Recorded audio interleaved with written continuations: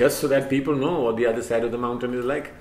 I've been there, I've seen it, and what you see up front is not what there is always at the back.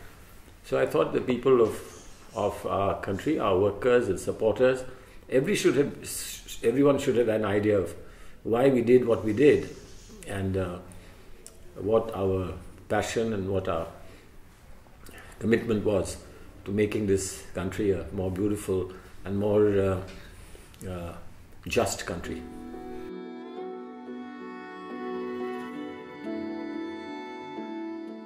In essence, there is no difference, except that when we try to do it, we are called dishonest and unpatriotic. When they try to do it, they pass it off as far-sighted diplomacy. Now, it doesn't make sense. 2008 remains where it is. If they have decided now to resume talks and have comprehensive talks, what is the difference between then and now? Or even between the time that we were in government and now, that's made them change their minds? They would never let us take one step in a positive direction. Always accused us of being soft, of kneeling down, of surrendering, which I think was a very short-sighted and certainly a very unfair way of looking at a government's foreign policy. But they're now doing exactly the same themselves.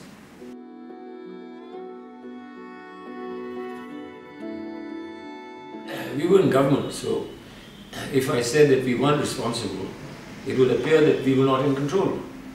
We took some decisions. We did take those decisions with the best interest of the people of India in mind. There was a sudden sense of disquiet about maladministration, what they call corruption, but just people upset about not getting their everyday facilities without having to really beg for them. And there was a disquiet, and we wanted to understand and address that disquiet, not let somebody exploit that disquiet.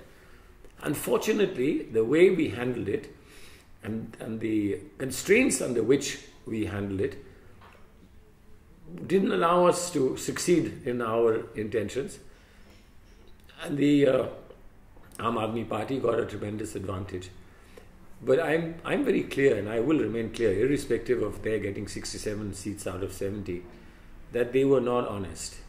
It was not an honest program that they gave to the country or to the city of Delhi, and it'll become apparent as they go into their second year and third year of governance.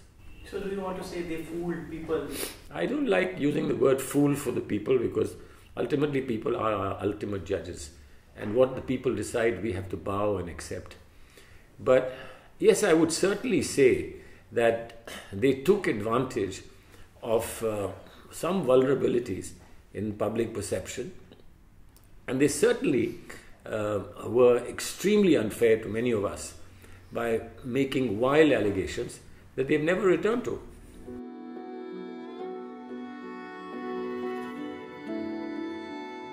See, media is a very important part of democratic process now, anywhere in the world, but certainly in India.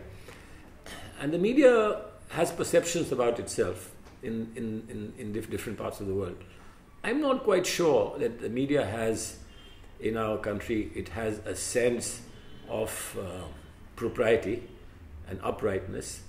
They just conduct themselves as any other politician or any other ordinary voter would do. That if you like something, you go to an extreme to support it. If you don't like something, then you go to an extreme to oppose it. But there is seldom very thoughtful and balanced debate and discussion that would allow the best points to emerge before the people of the country. There are many other factors that we are told played a role in our lack of media management and Mr. Modi's extensive management of the media. There are many factors, but I think one shouldn't speak of those unless you have clear-cut proof. Maybe sometimes in future one will look at this.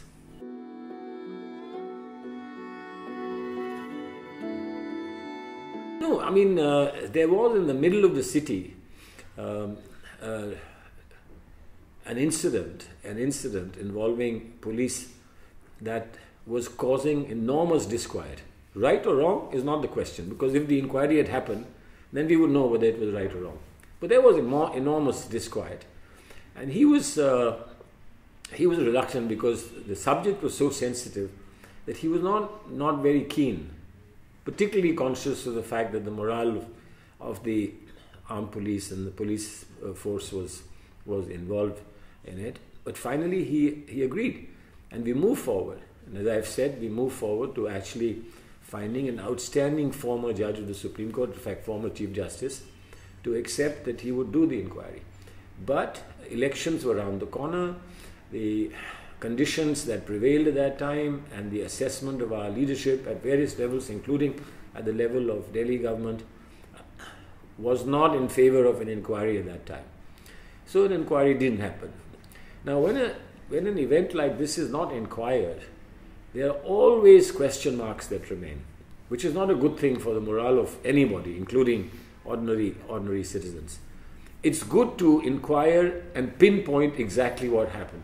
So no speculation and no wild allegations remain. Unfortunately, our circumstances didn't permit that to happen.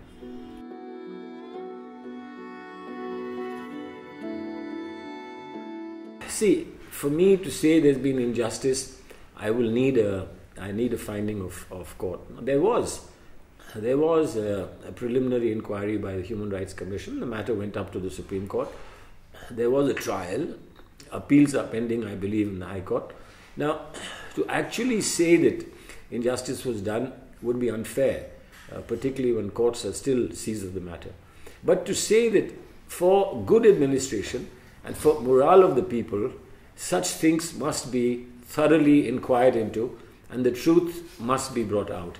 So as they say, you should separate the fiction from fact and place it before the people. Why should we be scared of placing facts before people?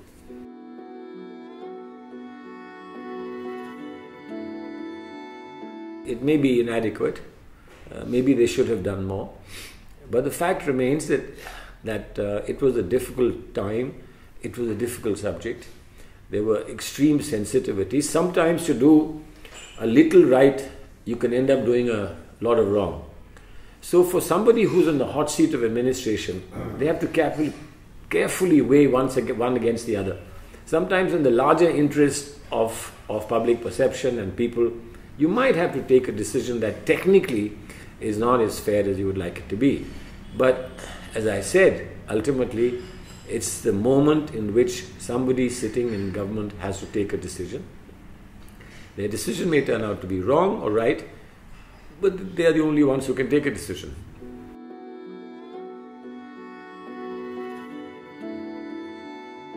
No, why should we raise the issue when Aam Aadmi Party is in power? They have raised it already.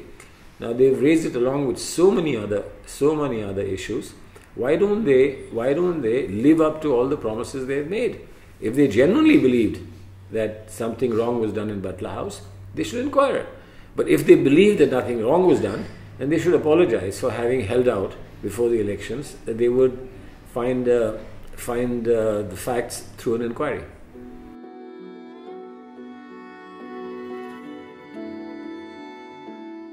The summary of my book is, we've been through tough times, but when the going gets tough, then the tough get going. And I hope that this will be a message to my colleagues and my